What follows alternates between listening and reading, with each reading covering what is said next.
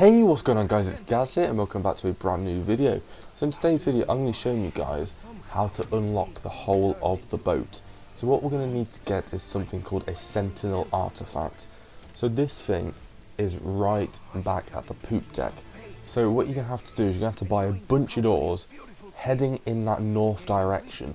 So if you do manage to get lost, don't worry, just head in the right direction and you should find a door which does lead you there. It can be a bit tricky, but eventually you will find it.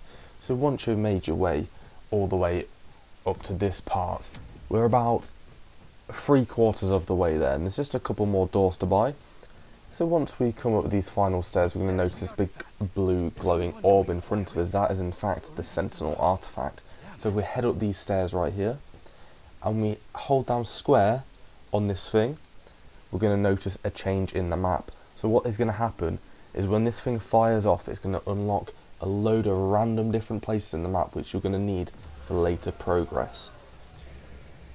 So as you're going to notice, once all these things are going to go off, there's going to be a little portal to the left of it which is like a fast track, and this thing lets you fly to the other side of the map, which is pretty cool. So that is about it for the Sentinel artifact. If you guys have enjoyed this video and want to see more just like this one, make sure to hit that like button, drop a comment, don't forget to subscribe, and I'll see you in the next one. So thanks for watching, I'm Gaz, and I'm out. Peace. Faded from existence, and then returned.